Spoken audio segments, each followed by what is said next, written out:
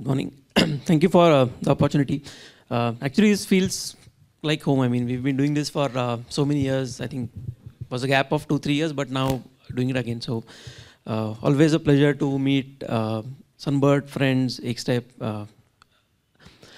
So what I'm going to talk about today is some stories of Sunbird adoption. So of course, Diksha has been one of the biggest successes. But what I'm going to share today is some stories beyond Diksha. And in fact, even before we get into case studies, what I'd like to talk about is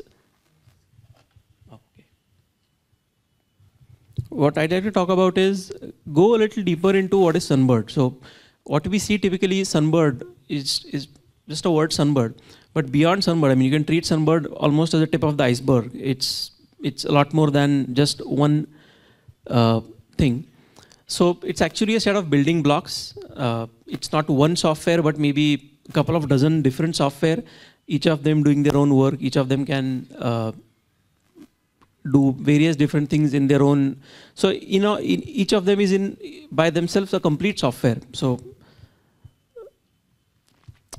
this is, like I said, I mean, at least a dozen things there, a few more in the making.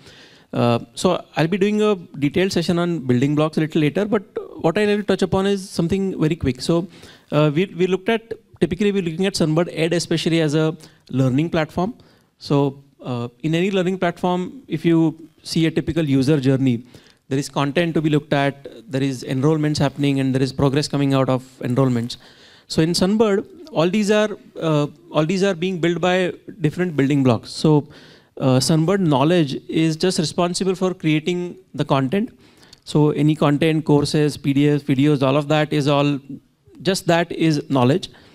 Then we have Learn, which is responsible for the user management. It's responsible for your enrollment, progress updates, all of that. And then there is also Observe, which is keeping on tracking all the events happening, all the data that is getting gathered by user activities. And then there's a few, so there's Inquiry. So what I'd like to make a point is Sunbird is not just one monolithic software. It is actually pieces of software. And like I said, Knowledge, Learn, all these can be interoperable. So you don't need Inquiry, for example, to use Knowledge. You could use Knowledge in a variety of different use cases, which I'll come to in a moment. So with that, I'd like to talk about roughly 5 different use cases of how Sunbird is being leveraged in different domains. First I'll talk about is a nonprofit that we work with called Educate Girls. So Educate Girls, they're a nonprofit focused on making girls in our society finish their education and kind of live a more respectable life. And they work with, so through a team of volunteers, they work with girls in the remotest parts of India that you probably can't imagine. And they go there, they conduct workshops, and they ensure that at least these girls get to finish their 10th class exams. So what they do is basically have volunteers conduct camps in these villages. And as part of the camps, these volunteers teach the girls stuff that they would need to pass their 10th class exams. So what we did with Sunbird, and in this case, we were primarily using Sunbird Ed and Sunbird RC, is to give a platform that can let them enroll these volunteers. The volunteers can identify these adolescent girls who wish to finish their exams, and then use a Sunbird Ed-based solution, a mobile app, to deliver the content to these girls. So in all, this solution so far has helped us create a platform. And we already have over 500 volunteers who've enrolled, and they in turn have enrolled 7,500 girls. And now now the program is at a phase where they're now using Sunbird Ed to get content, to go into these villages and use Ed to really teach these girls. So this has been one of the very interesting case studies and use cases of Sunbird. Then we have something more from the urban side. So NIUA is basically association under the Ministry of Housing and Urban Affairs. And they are like a think tank which work with or which kind of groom leaders who will solve urban problems. And these are leaders, these could be leaders from different municipalities, kind of non-civil people. But the intention here was to build a platform that can connect all these think tanks, all these practitioners in the urban development field, and give them a platform that they can come to share content. So for example, they could do any case studies, any best practices from Bangalore could be probably shared with people from other states, other cities. So it's an online platform where these urban practitioners can collaborate, share content. Again, a very interesting Sunbird Ed success story.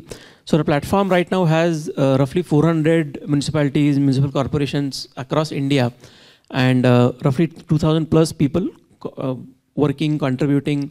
And one of the interesting areas of this platform, I mean NIU especially, is peer-to-peer sharing. So a lot of the content, so in Diksha or in a lot of places, typically what we've seen is that the content is created by experts and delivered to the beneficiaries. But in case of NIUA, a lot of it is peer content. So people from a city create content, and the content is being used, consumed by other cities folks, and vice versa. So a lot of sharing content is happening here. This is again powered by Ed. Now this is another very interesting use case. So a year or maybe a little more back, there was a concept called FRAC that came out. So FRAC, so we are used to, in the e-learning space, we're used to competencies, skills, all of that. But a year or two back, this was also kind of introduced in the government area, where the FRAC term was coined. So FRAC basically is a framework for roles, activities, and competencies. And this was made for the civil servant. So basically, people from all the departments, people from various ministries, how do we now start looking at their growth? How do we start looking at their moving from one department to the other? So in IT, we know, right? Okay, I'm a Python developer. I need to learn ABCD of Python, then I can move out. If I'm a DevOps guy, I can learn something. And then so there is a little organized way of looking at the competencies in this side. But in government, this was kind of all over the place. So that's when they came out with FRAC. And FRAC is supposed to be now a framework where all these civil servants across all these departments are now, the content is tagged against FRAC, the job roles, the job opportunities are all tagged against FRAC.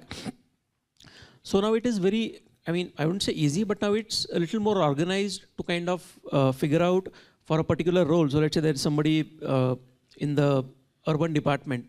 They need some skills, they need some kind of competencies to be able to perform that job. So the FRAC framework now is able to define that, tag it against that particular role. And then when somebody new has to come in, they can actually figure out, okay, if I want to move into an urban department, do I have the required capabilities according to FRAC so that I can apply for that role. So this has been enabled by a building block called knowledge. So knowledge lets you create a pretty phenomenal taxonomy using the framework and all the capabilities that knowledge has. So this has been used to power the FRAC framework. Now this is a case study. This is a use case purely of the knowledge building block. So what like I talked, it needn't always be Sunbird Ed as a whole that is being given as a solution. In this case, we are seeing purely knowledge as a building block is the solution. Now this is another interesting use case, people from the community. So Observe is a building block of Sunbird that can take in telemetry, any actions that people do. All of that data is taken into by the Observe building block. And there is a pretty elaborate data pipeline that enriches this data and makes the data available for reporting and all sorts of querying. So with Observe, these folks were able to really offer a massive improvement on the existing data infrastructure of the customer. So what they were able to do is that they were able to use Observe and ensure that these folks are able to process 300 times more data at just a tenth of the cost. So if you see, that's roughly 3,000 times more value delivered by this building block. So again, a use case where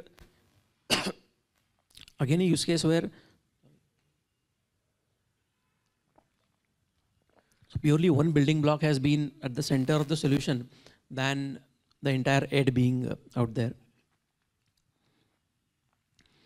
And like to, I mean, the last one that I want to talk about is, so now this is another, this is in the works, this is coming. So this is another platform that is coming out.